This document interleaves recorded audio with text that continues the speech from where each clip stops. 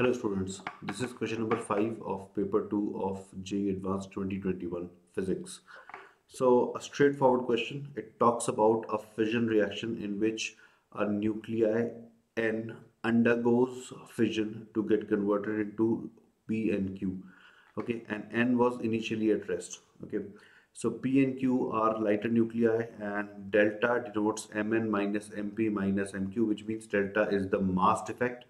Okay, which means that the energy liberated in this reaction will be equal to C squared delta, and this energy will be liberated in the form of kinetic energy of daughter fragments.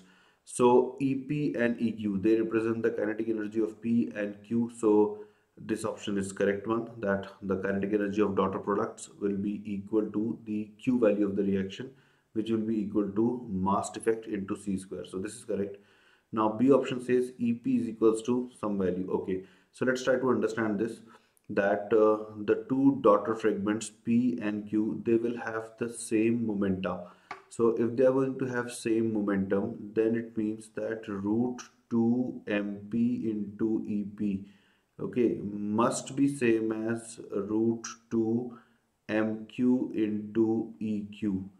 Okay, now this also means that MP into EP should be same as MQ into EQ. Now this means that when we are writing the value of EP, okay, because of the inverse proportion with mass, MQ should come in the numerator and the sum should come in the denominator. Okay, and this is the fraction that P will receive of the total liberated energy. So this should be a correct option. So therefore B option is incorrect because we are having mass of P in the numerator. So this is incorrect. Now C option is a simple momentum conservation equation if you have a look at it very carefully. So C option must be correct one. Now D option talks about the magnitude of momentum. So let's say that the magnitude of momentum was P. Okay.